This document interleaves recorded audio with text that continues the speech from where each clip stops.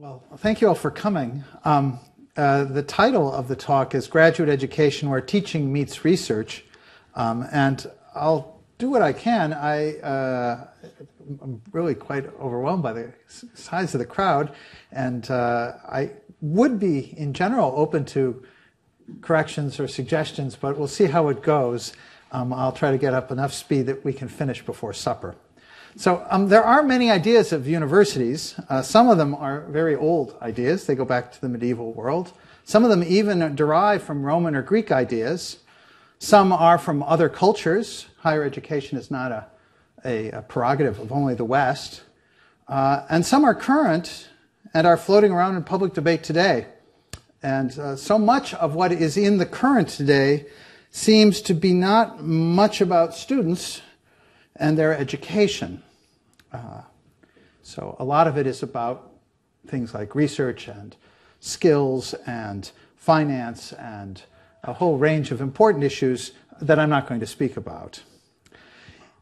And when the students do become the topic, what we often hear is precisely a battle between something called liberal education, which I will not define tonight, and that skills and jobs stuff, which most people seem to think is what the university should be doing, or at least a lot of people do.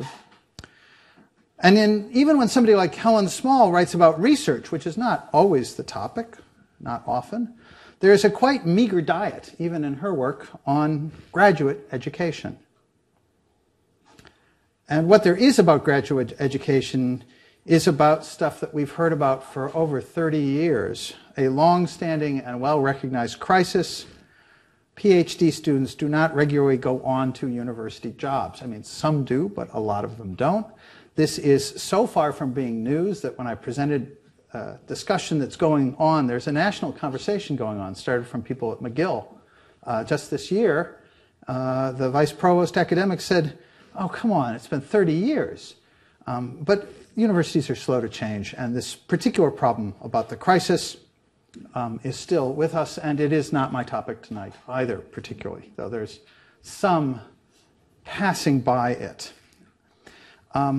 So my project is not all of these policy issues, as those of you who heard me last night, though there are probably very interesting policy implications. My project, indeed, is about ideas of the university, and my interest in ideas is with ideas historical, most of all. I hold that in order to think about the future, we actually have to have a quarrel with the past. It's also philosophical, because that's what I do. I'm not actually I'm an educator, I suppose, but I'm not trained in the academic field of higher education. And at the risk of really scaring you, I would say that my project is, in fact, transcendental. So tonight, I want to talk with you about the universities that you and I live in, the universities which are called the research university. And it is a latecomer to the ideas of universities. Many universities were chartered, founded, ran for centuries without ever thinking they were research universities. It's usually dated back to some debates that happened in Berlin in the early part of the 19th century when the University of Berlin was founded. And in our world, it's clearly a result of the building up of the university after the Second War. So what we're going to be looking at tonight is some idea of what it could be to be a research university and what the idea of a research university is. And to make the point a bit sharper, research could happen outside the university. It could happen as it does in industry, in publicly supported labs, in royal societies and academies, in places like the CNRS or Princeton Institute for Advanced Studies, the Peter Wall Institute for Advanced Studies, which is part of the university, but the Princeton one isn't part of the university, in case you didn't know, or the Wissenschaftskolleg or the Max Planck Institutes. There are lots of places where research could happen where it wouldn't be in the university. So the key question is, what happens when we bring research into the university? Now, you would say, bring it in, it's the center of this, but it doesn't have to be. And that gives you an idea of the sort of strangeness of the questions I'm going to be asking. They're a little wacky. They take what is very obvious to all of us, that research belongs in the university, and tries to interrogate why. And what's the, as it were, reasoning, what's the best reason to have research in the university? So the normal answer, of course, is that it has something to do with teaching, and that somehow teaching and research should happen together, that if we have research going on, the teaching will be better, or maybe if we have the teaching going on, the research will be better, or maybe both if we're really lucky. And once you've said that, of course it's true, because that's how our universities are. And if you're a graduate student, we have a lot to talk about tonight. So a word about myself. The Jacobin Humanities Institute is one of those great creatures of the university, funded by a great donation and a lot of money from the university as well. It is a research-only institute. We have no classes. We have no regular faculty. We have research fellows. We have programs that we fund. It's a research facility. And it is intrinsically interdisciplinary. We only fund stuff that wouldn't be funded by normal departments, by normal units in the university. We never do any normal business.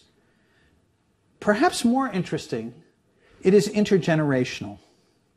And so that's part of why I stuck with these questions about the graduate students.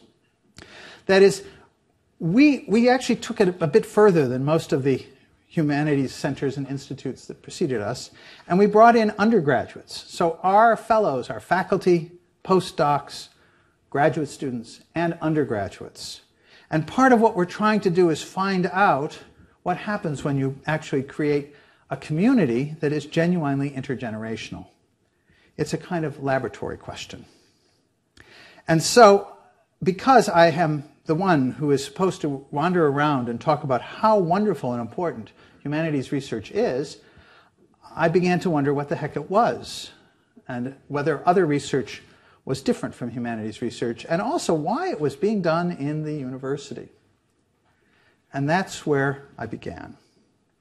So, if you had been here, being there, last night, you'd have heard me speak about Friedrich Schleiermacher's distinctions, which I find to be extremely helpful for sorting out some things, even though the university he proposed didn't ever get built in just that sense. And the distinction that I pushed very hard last night, Mark summarized beautifully in his email that some of you got today, that there is a difference between schooling, education, and research. And the distinction would be something like this. Schooling is learning the settled matters, or if you like, getting a lot of information, being taught information. Research is discovering new stuff, knowledge that nobody knew before.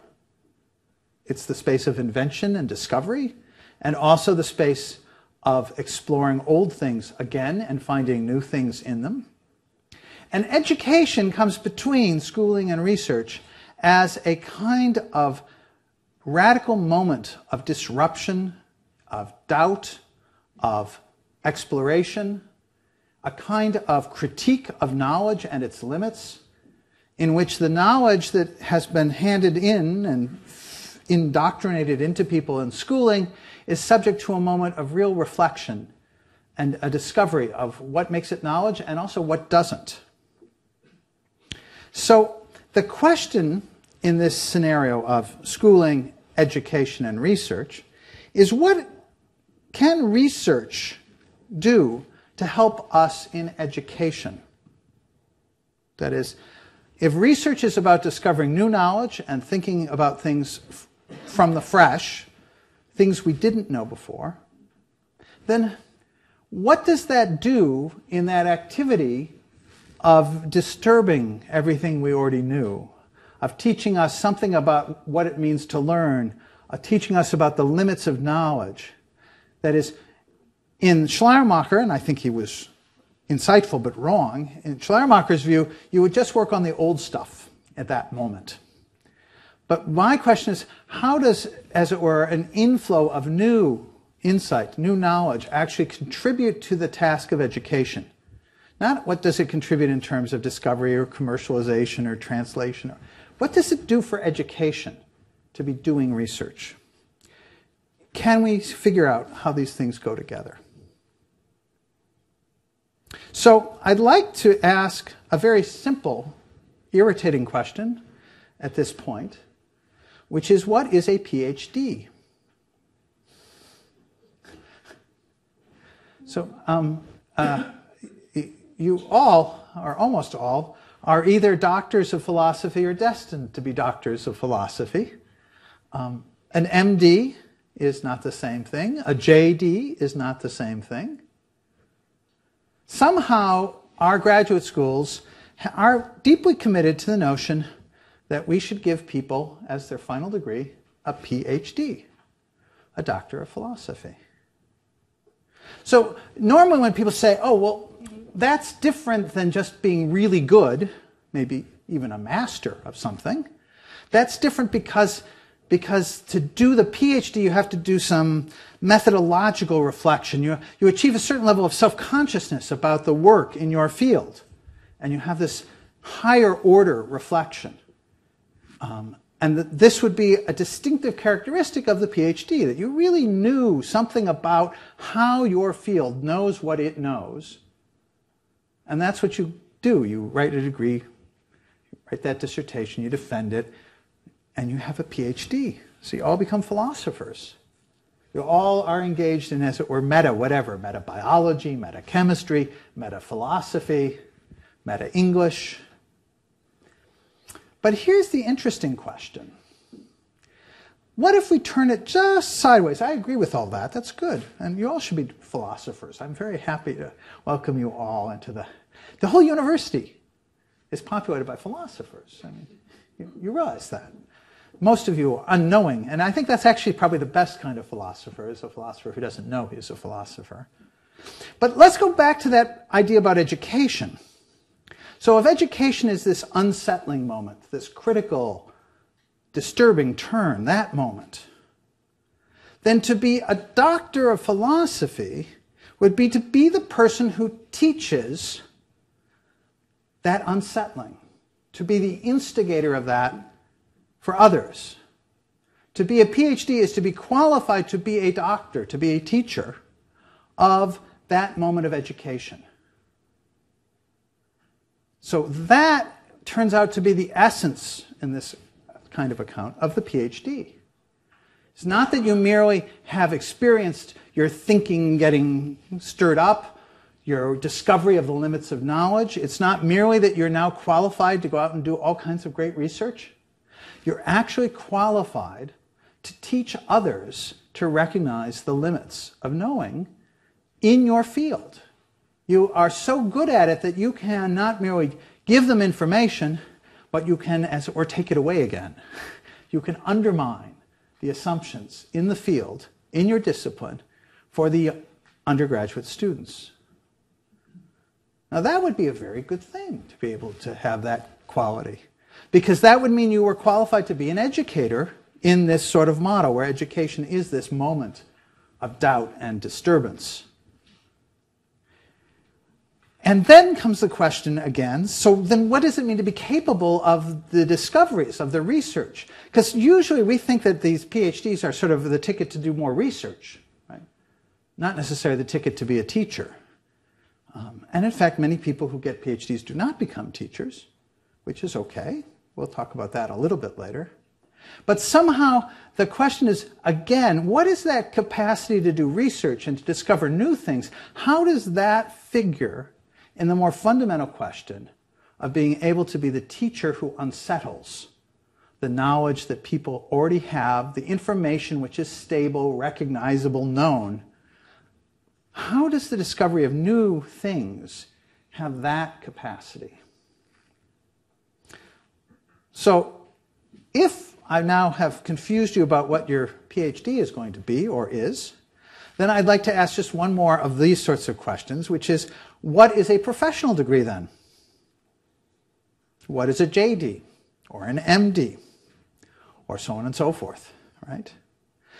So if the doctors of philosophy are meant to be capable of doing this disturbing teaching, right, this undermining and regrounding, this limiting and exploration of the challenges of knowing, you might have thought that a professional degree was something like going to school. Sometimes we call it law school or medical school, in which case you'd learn a lot of information. But that's not what they are in the university. Not that people who are in these professional schools aren't learning a lot of information. They are. Everybody's learning a lot of information. But they're doing something else altogether. The classic description, and I have a student who's now a colleague at the Faculty of Law at Toronto, is that they're learning to think like a lawyer. It's very interesting. Think like a lawyer. Think like a doctor. Think like an engineer. So they're actually being taught a way of thinking. They're not being taught the stuff that they need to know. It's not information. It's not content. It's a way of thinking. And in fact, my friend is running a course on this at the Faculty of Law, just trying to see if even the first-year students could figure out what this might mean to think like a lawyer. So what happens in these professional degrees is there's a fundamental gap between the education that people receive and the skills, the job-ready skills of practicing. Somebody who graduates with a JD is not ready to practice law. They will article. They will have to pass exams. Similarly, the medical doctor, my heavens, you have the internships, you have the residences, you have maybe a postdoc or two.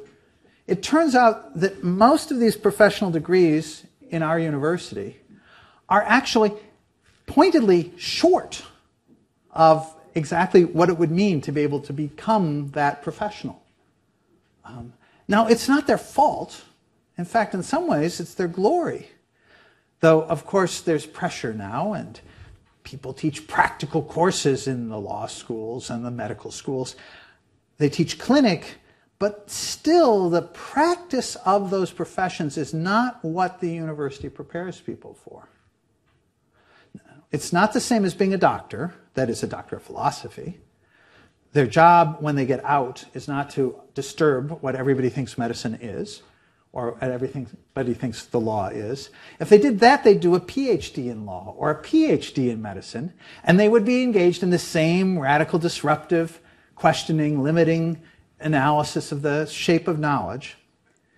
But it's still interesting to compare how even the professional degree is not a job-ready skills kind of qualification, which many of our much of the debate in the popular press hasn't quite got its head around. Okay. I'm now going to switch slightly to the second part of my talk. It has sort of four. It's hard to say exactly what happens between 3 and 4. But the second part is a part that is it's an attempt to grab a series of problems which everybody does talk about now for 30 years and see if we could come up with a slightly different perspective of it, just to give us a context for some of the questions we're thinking about. So, for want of a better term, I will say that we have a problem with the overpopulation of PhDs. We have more than we have jobs in the university. Now, it turns out that in many societies this would be a boon. And in fact, it is actually a boon in Canada. And many of the provincial governments want to have even more. But in our PhD programs, we dramatically overemphasize the fate of our students as a reproduction exercise. That is, we regard somebody who does a PhD degree as a success only if they end up in a tenure-track position, if they, as it were, look like us when they're done. So this is a very deeply embedded commitment and value, and it does produce a lot of grief, and it is also false. Most of the students who enter our PhD programs do not end up in tenure-track jobs. It's even worse in biomedical stuff, 15%. Now, of course, in the very elite universities, they do land a lot of their people who finish, but not who start. Attrition is almost half in the PhD program. I'm sorry, this is beginning to sound like one of those awful lectures that they give you in the biology course, the first year course. Look around, one of you won't be here, sort of thing. Is that a generic comment, like for the country as a whole? It's a generic comment for higher education as a whole.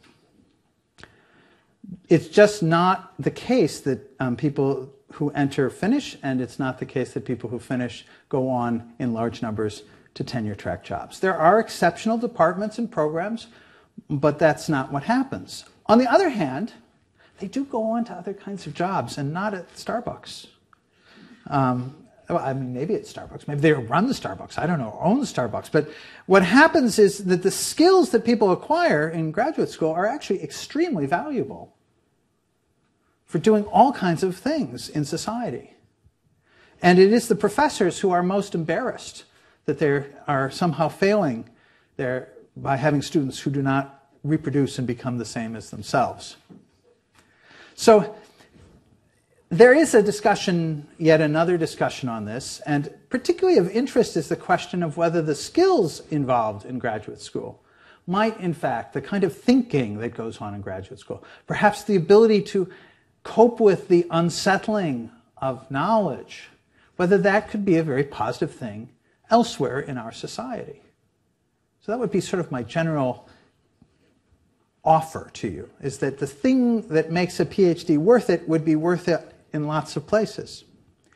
But I suggest, and this is with a nod to my local context and also to an interesting series of problems which you'll see emerge as I keep going, that we might switch from this problem of reproduction and overpopulation to something that one might call a sustainable model. That is, the question is, what would graduate schools look like? What would graduate education be about if its goal was sustainability? Now, I am, as some of you know very well, and others will find out within about 35 seconds, I am an utter amateur, perhaps one would even say an ignorant person in the matters of sustainability. There are lots of studies about this population, reproduction, sustainability stuff. It's a very hot topic. It's a very important political topic.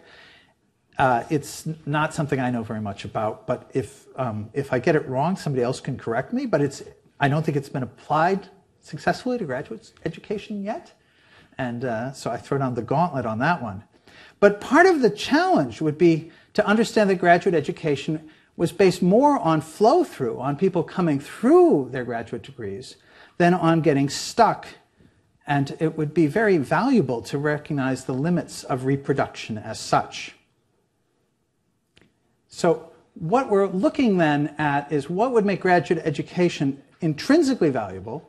It would be a good thing to have it to be in the university, but it would be a good thing to have transferred into other contexts. So that's one sort of opposition, reproduction, sustainability, for thinking about graduate school.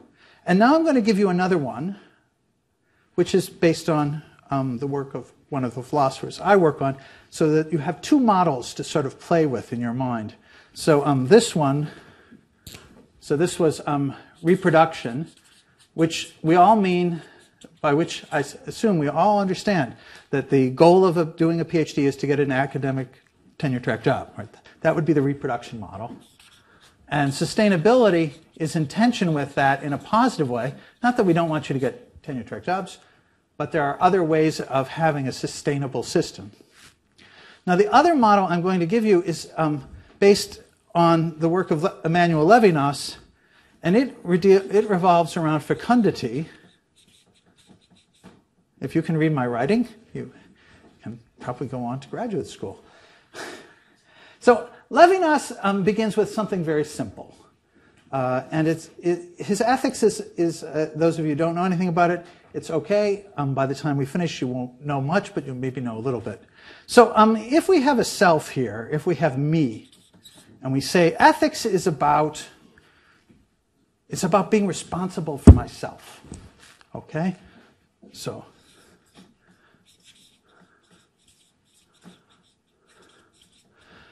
this is I would call it a very adolescent image. Now you have to take responsibility for yourself.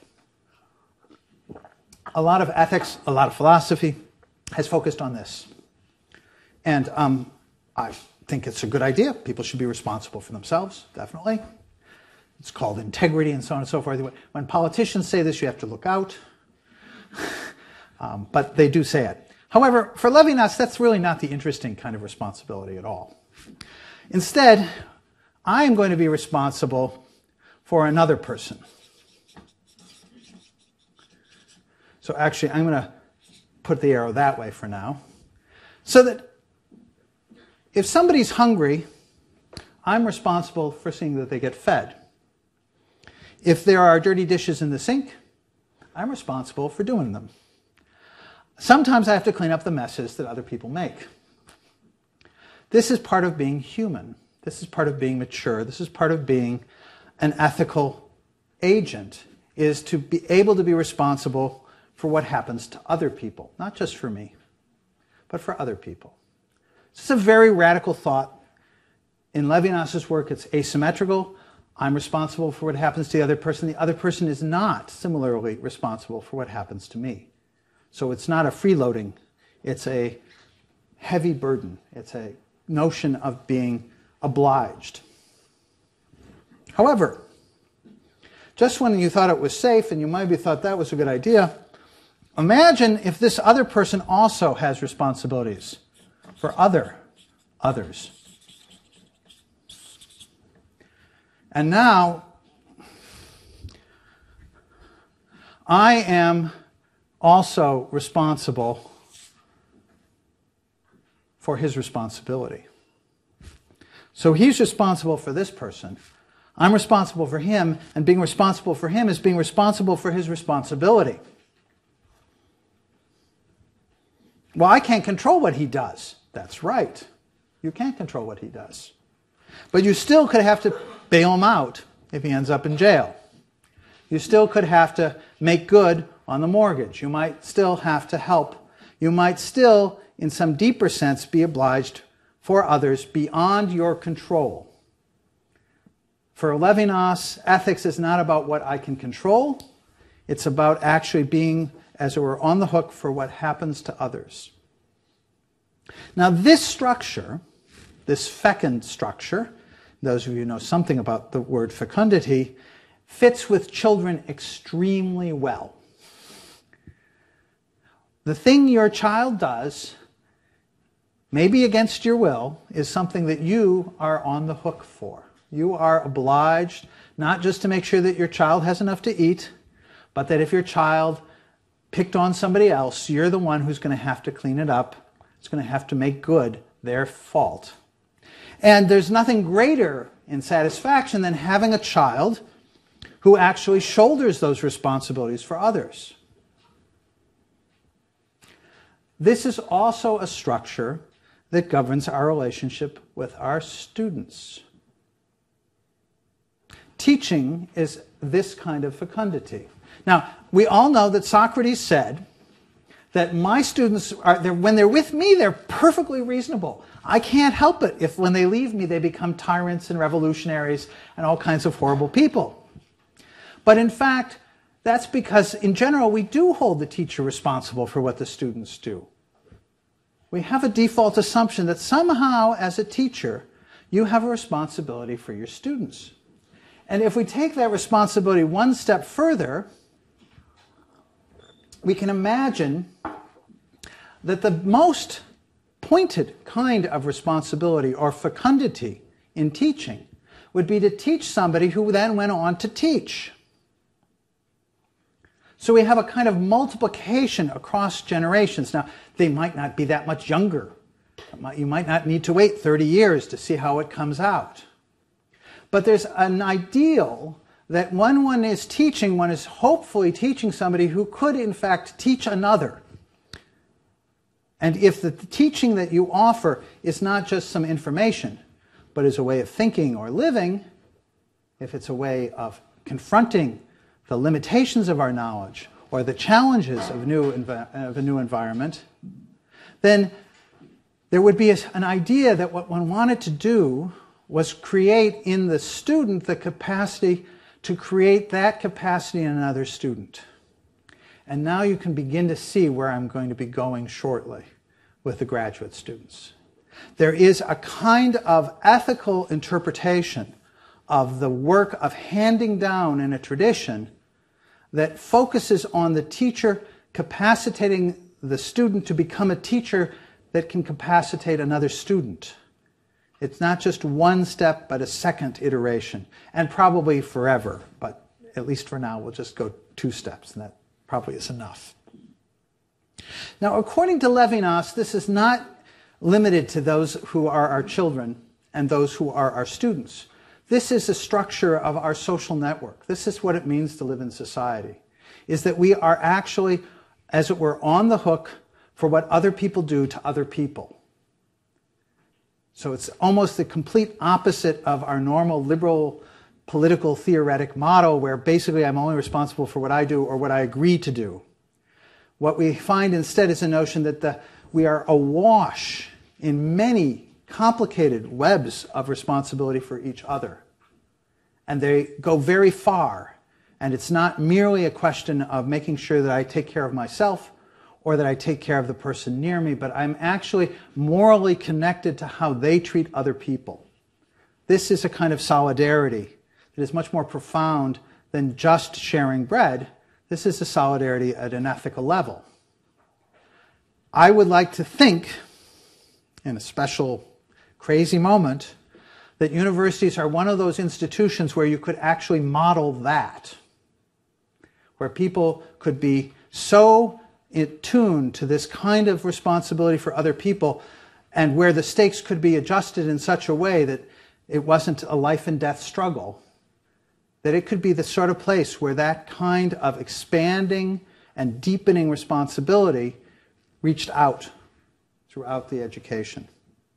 So that's the stakes. Not much, just a very, very different ethical vision of what teaching and learning might be. So I'm almost ready to start the game, and I'm not running too bad on time. The third part. So I'd like to think about what happens with graduate students in 2 different sites, 2 different contexts. If I were better at it, I would throw some graduate students into a clinical environment and a professional training environment, but I don't know enough about it to say, I don't even know enough to talk about what I don't know, whereas I can pretend in these other areas. I can't even pretend there. So I'm just going to focus on 2 environments in which graduate students operate in our context. One is what shall we say, the laboratory or the laboratory? The lab. There we go. Thank you. In the lab and in the classroom, or if you like, class. But we'll say classroom. Okay. So what I'm interested in thinking about with you is the kind of, I'm going to go through a series of models to think about the way that education, this questioning and discovery of the limitations of knowledge, flows between faculty and graduate students, and in some cases undergraduates. And I did cheat a little bit, enough to make probably some people squirm when I get it wrong. I thought, well, I'm coming to UBC, I'll talk to some people. And so I've been talking to some people. The irresistible field was sustainability. So poor John is sitting here in the front row almost. And it's not all his fault. I didn't start with John, but I got there. And I'd like to give some examples from graduate education in sustainability at UBC, but those are examples in the strict philosophical sense, which means you could probably swap in other things without too much trouble. So I'm now going to go through 5 different figures. Is that right? Yes, 5 different figures, trying to think through the kind of flow and the kind of work that graduate students do in relationship not only to research, but in the placement of research in this educational task. And if these work at all, we'll have a good time. So, magic. So the first one will be a classroom environment. And this will be something which is actually extremely familiar. This is an argument about research. And the argument goes something like this in the first case, that if we have a faculty member doing cutting-edge research, they can bring that research and they can bring it into the classroom, into the teaching environment, particularly for the undergraduate student. Right? So what we say is, it's a great thing for our students to hear about the most exciting new things that are going on in research. And the research happens outside of the classroom, outside of this context, but then it's like a report from the front. We are doing amazing things in stem cell research, says the biochemistry professor, as they start to discuss the very simple, straightforward, and basic things that they're doing. But they bring a bit of this report. And in this case, I don't know if Vin is here, because I don't know Vin to see him. Yes. I would say that it's quite possible to say that, you might be bringing in new things in eco-theory into a literature class, talking about what other people are talking about elsewhere. The newest theories are then moved from the space of research. Don't worry, you get a second swing. From the space of research into teaching. This, I would say, is a very limited kind of relationship. And often it's the only justification we get for why we should have research in the university, so that the students can hear about the brave new thoughts that the great scientists are engaged in. Von Humboldt said, actually, there's a flow in the opposite direction. And in that moment, what you get is that the student in the classroom is asking questions about the old stuff, the old books which we still love to teach, or the old theory which everybody knows, and that when the teacher, the faculty member, presents it, as they hear the questions and as they imagine the other questions, they get a deeper understanding of the knowledge which they had. It actually changes the shape of their knowledge. Now, this is an experience that almost all of us who have ever taught know very well. What we thought we were teaching is not what we end up teaching, because somebody asks a question, or even if they don't ask a question, we have this implicit questioning going on that disrupts our assumptions about what's going on. And therefore, teaching feeds the research. Not that research feeds the teaching, but the teaching feeds the research. And that's why those of us who get in administrative positions and don't teach very much don't produce as much research. I really think that's that simple. In the humanities, the only way you can really learn something new is by teaching it. I hope that doesn't bother too many people, but if it bothers you, that's okay. So the teaching actually feeds the research. So we have this nice little circle, and that's the first figure. So far, no graduate students, right?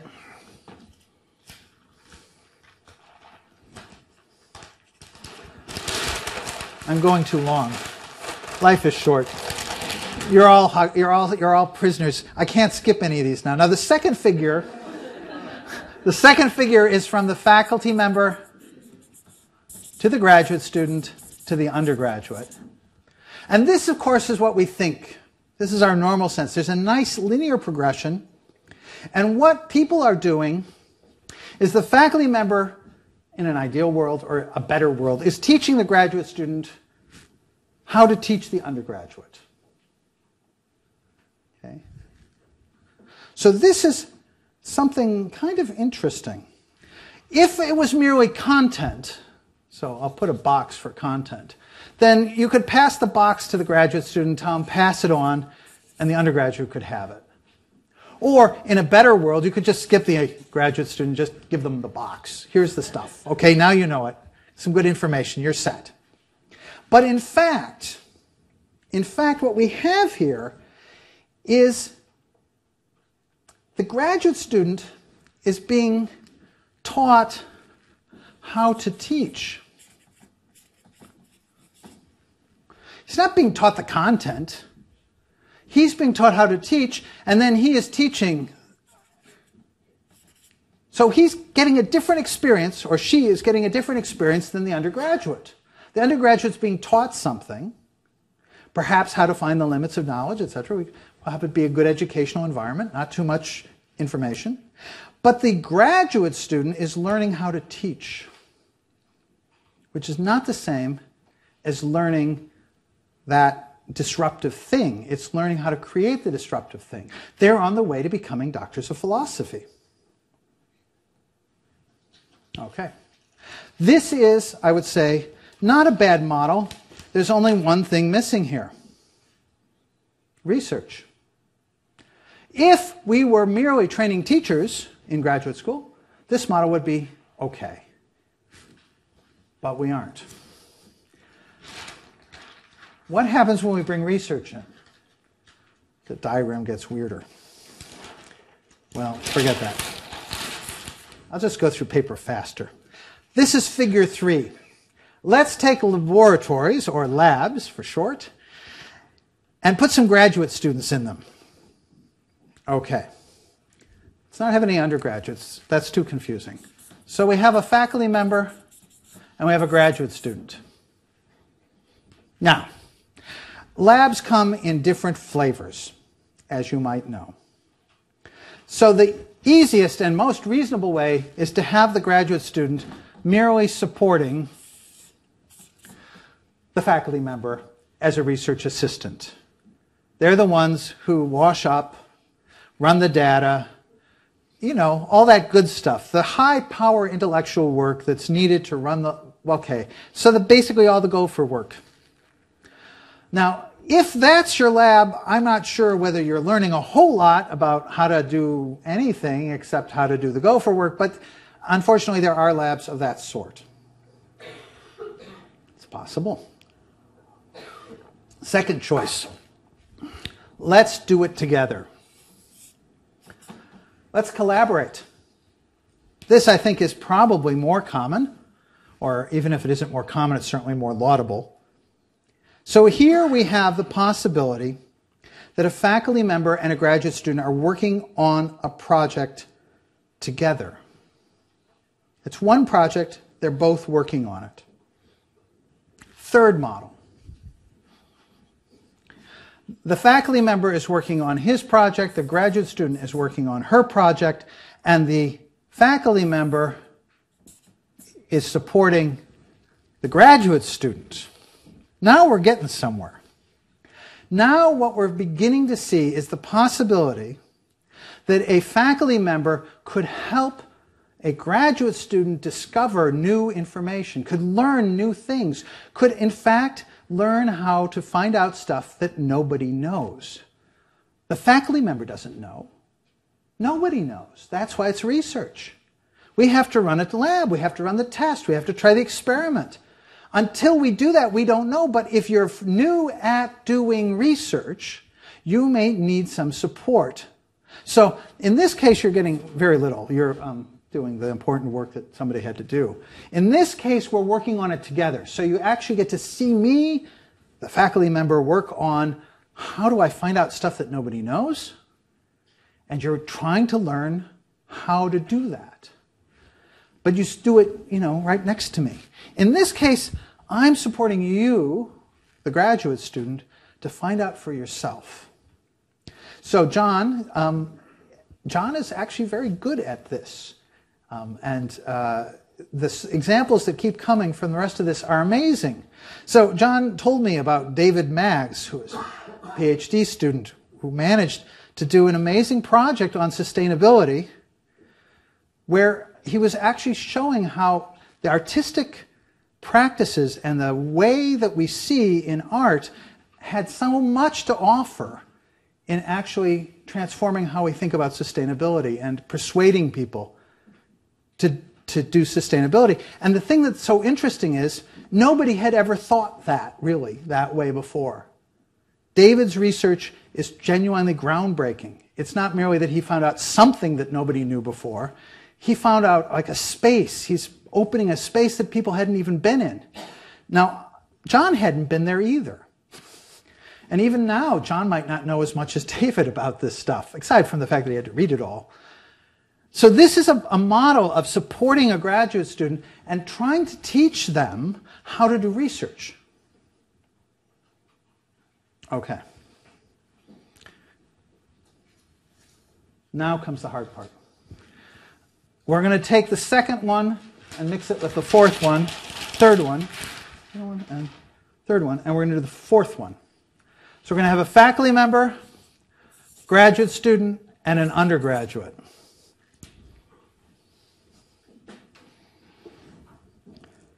So now we have a lab, and this is kind of like Alan Kingston's lab. Al could be here tonight. We have a lab where you have undergraduates and graduate students, and it's kind of a mess to get the diagram quite right. So I'll do what I can. So there are some cases where the undergraduate is, fortunately, has replaced the graduate student as the research assistant. And what they do is they wash up and crunch the data and do all that stuff. So their role is to support a project that is either the graduate students or more likely one that the graduate student and the faculty member are doing. So what they're learning is how to be a gopher, somebody who doesn't actually discover new knowledge but gets to watch other people discover new things. This is not a great model, but it's not uncommon. Now, I can barely figure out my own scribbles because it gets so complicated. Imagine if the faculty member is teaching the graduate student how to do research, right? How to learn new things, how to learn unknowns, how to discover, I'll just put in for now. And the graduate student is trying what? To teach the undergraduate how to discover. Imagine a lab in which the graduate student is not merely learning how to discover, but is also teaching how to discover.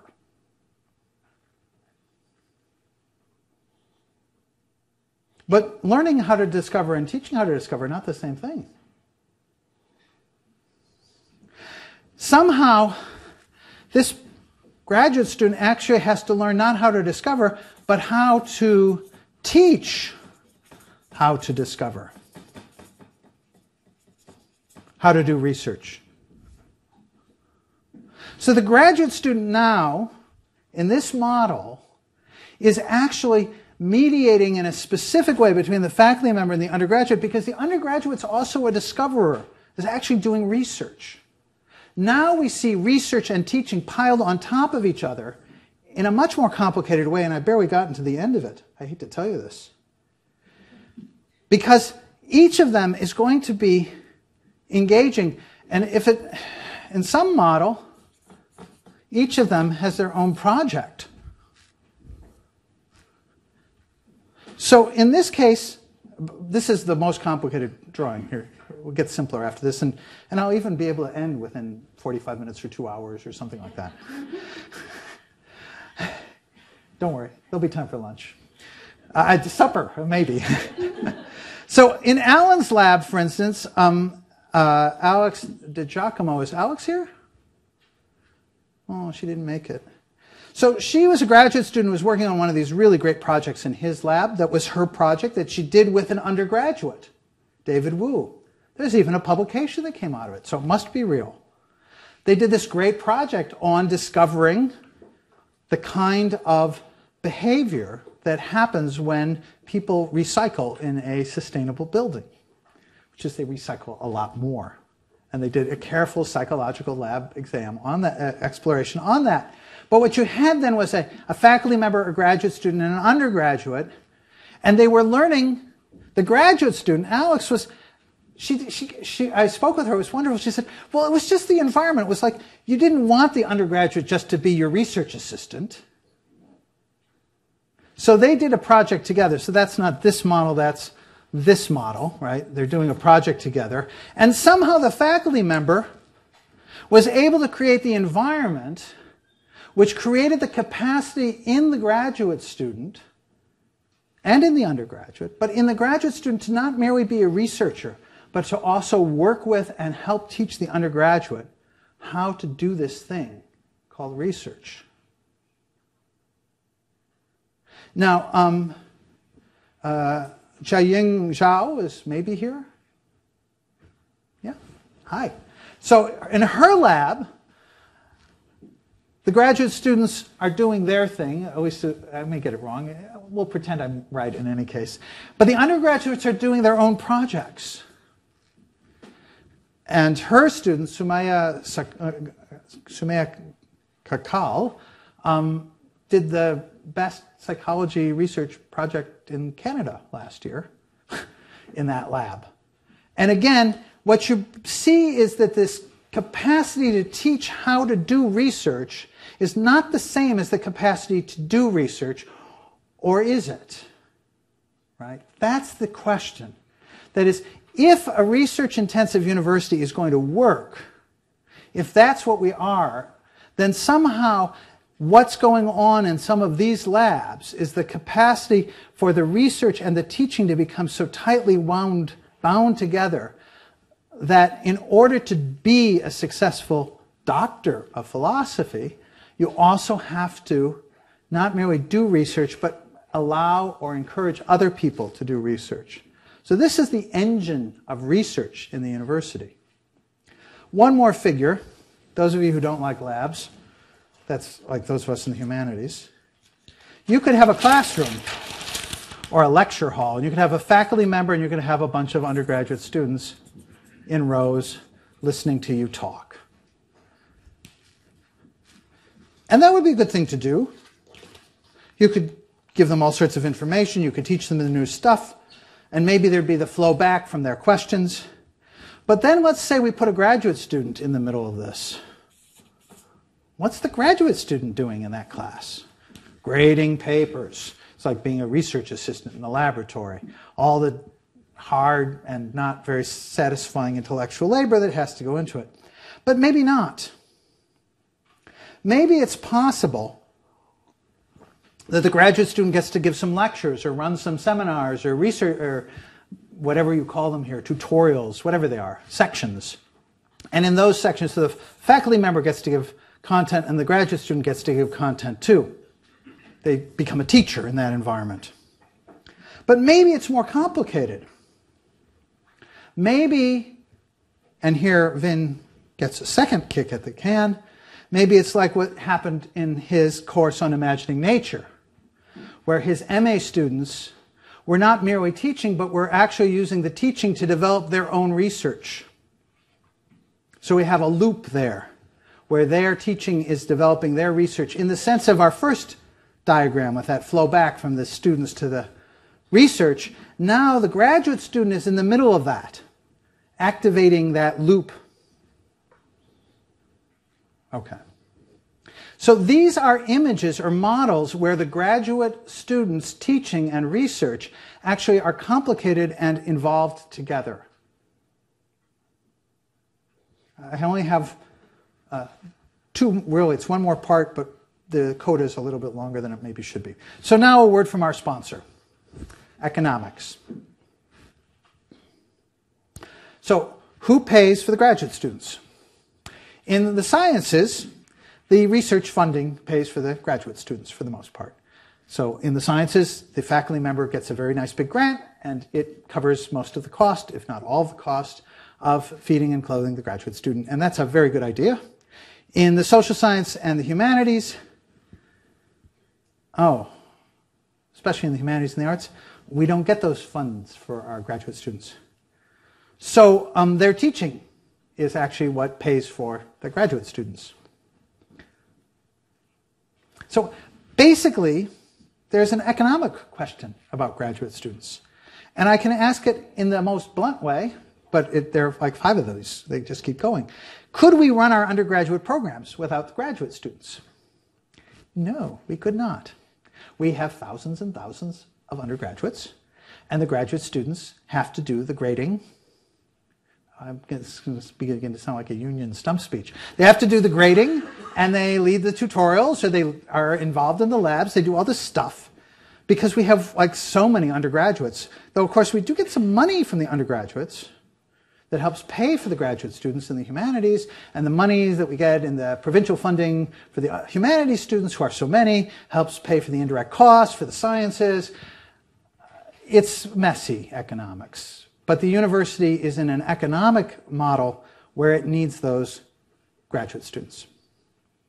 Could we run the undergraduate programs without research? Of course we could. Research doesn't pay for the undergraduates for the most part. We could be like a small college of some sort, or Quest or something, or I don't know, well, maybe not Quest. But there are models for undergraduate programs that don't have a lot of research. Another question, could we run the graduate programs without the undergraduates? Like, do we need all those undergraduates? And part of the answer is, well, certainly in the humanities, probably we do, and the sciences, to some extent, the sciences are riding on the units that the undergraduates bring in. It's a very bad bunch of equations, but there is a real need for our research programs to have undergraduates. In fact, that would be the next question. Could we run our research programs without graduate students? Could we just have graduate students and undergraduates? Could we just have faculty and undergraduates? Why do we want graduate students? Could we run our research program without undergraduates? See, these are the kinds of questions I like to ask, just because we all assume that everything has to be in the picture at the same time. And part of the reason, this is Nancy, I hope you were appreciating this. Part of the reasoning here is straightforward economics, budgeting problems. To run the university, we need all this stuff, at least so we think. So that's sort of one set of questions. So can we run the undergraduate programs without the graduates? Can we run the undergraduate programs without the research? Can we run the graduate programs without the undergraduates? Can we run the research without graduates or without undergraduates? But let me ask it another way, and this is the final part. We could ask the question academically, like, what do we really want? Not like, what do we have to do to make the money flow and cover the bases, but what do we really want? And so the first and the fundamental question I have for you is where I started a long time ago, is what is the goal of graduate education? It isn't probably just to balance the books or allow us to run our undergraduate program, and it probably isn't just to run our research labs. There has to be, I would say, as a philosopher, there has to be a goal for graduate education. And we need to think about that in relationship to some of these charts, where research and teaching do something together that's quite different than the goal of undergraduate education. So this comes in three flavors. The first and the most disturbing and taken for granted is, what is the future of research? Like, how should we be doing our research in the future? Who should be involved? What is it? And of course, the future of research is also the future. Research is about the future. Research is inquiring and struggling to discover stuff that we don't know. It's really about what we need to know later, what we are going to find out. So for me, the question about this whole structure of graduate education is about raising people who can go out and learn new things as the world changes. It's not about teaching them a bunch of information or method or content. It's going to be teaching them for the future. And then, what about the future of our undergraduates? If we are a research university, at some level, I think everybody coming out of our university should do research. Everybody. Because that's, of course, what it means to be a research university. But what that means is that the whole goal of the university is to look towards the future. It's all about the knowledge that we don't have yet. It's all about that kind of inquiry. Now, some of that in the humanities involves writing a research paper. Those of you who've taught in the humanities know regularly we actually require people to do research papers. We specialize in teaching them research. That's one of the things that the graduate students do. They teach, I dropped this out by mistake, I apologize. We teach them to do research, which is to look through old stuff again and find new things, new meanings, new values, new possibilities emerging from things that are very familiar. So the future of our undergraduates is a future which needs a lot of research capacity. That's why we're here in some profound way. That's why we have research universities. And finally, I hesitate to ask this question yet one more time because it's the question that everybody gets to ask, right? It's, what is the future of the university? So what does the university need to have a future? If I say that the university is involved in this research project of equipping everybody in it, everybody coming through it, because very few people actually will be in it, but people come through it, undergraduates in the tens of thousands, graduate students in the thousands. All of these people are coming out capable of learning things that nobody even knows yet, discovering new things, thinking in unusual ways, doubting the familiar. They've all been educated. So what about the university itself? What will keep the university capable of producing and reproducing that kind of change? And that's where I'll stop.